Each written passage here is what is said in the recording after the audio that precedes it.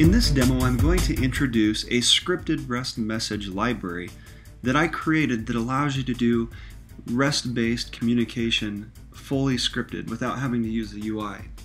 Traditionally with ServiceNow, if you wanted to consume a REST-based web service, you always had to go into the UI and go to the REST message module. And then you had to create a new record. In this case, I'll say demo 17 incidents. And you'd have to go through the UI and build out a REST template, if you will.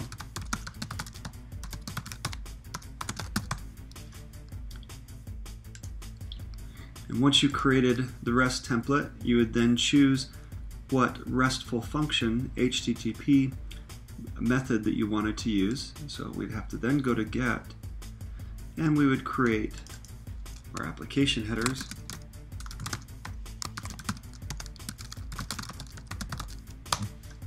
And any URL parameters.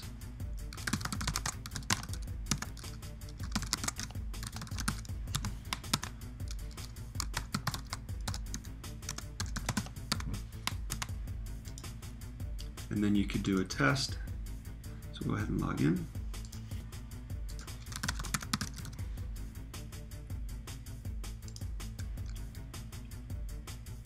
And we'd get the result. Then if we wanted to put this into some code that we had,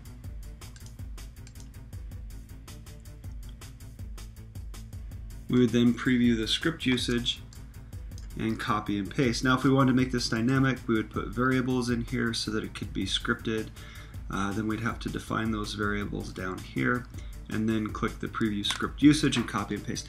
Not a bad solution at all, and it works for most people. However, sometimes if you're coding and you're familiar with REST and you don't want to build out a UI template, you just want to script out a REST message. With my new library, you can easily do this without having to go to the REST message UI. So for example, in this case, let's say that we want to query the demo 17 instance. So instead of calling REST message library, we're going to call the REST message scripted library. And you just put what method you want to execute. I want to execute a get method. And you add the URL.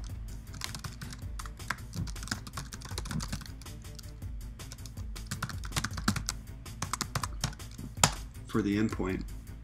Next, to add headers, you do the add header function.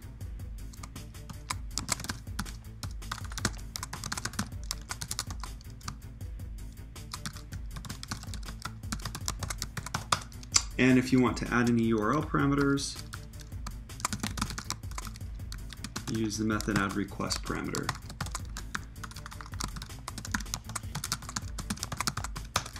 And let's add another one.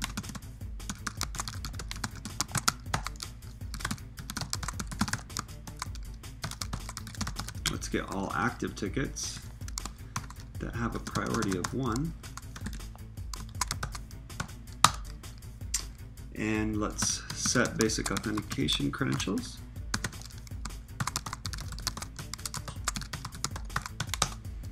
And we will execute this. And let's print out the response. Now, this library inherits from the out-of-box REST message library. Thus, all the response and return data is the same as if you were executing the REST message. There's nothing different there, so you can just read the documentation on the API for handling the response. If I wanted to go through a mid server, I could do r.set mid server and say what mid server I wanted to execute with. Obviously, if I were to use a mid server, I would not get a response, so I wouldn't log the response get body because mid servers are asynchronous. Let's go ahead and run this, and there's the response. So in just a few short lines of code right there, I was able to create quickly a scripted, fully scripted REST message request that can use any of the HTTP functions of get, post, put, or delete. Similar to what you can do with the UI before you generate the code snippets. The UI is great, however, if you're dealing with multiple, maybe 10 different API calls, you have to build out 10 different GUI-based REST templates along with variables to make it scriptable. With this library, if you're comfortable with scripting and prefer to go that route, you just type up these few lines of code. No variables are necessary because you're already scripting, and off you go. To install this is just an update set. You install it like any other update set. Once you've installed it, you'll get a new script to include. Jump over to that.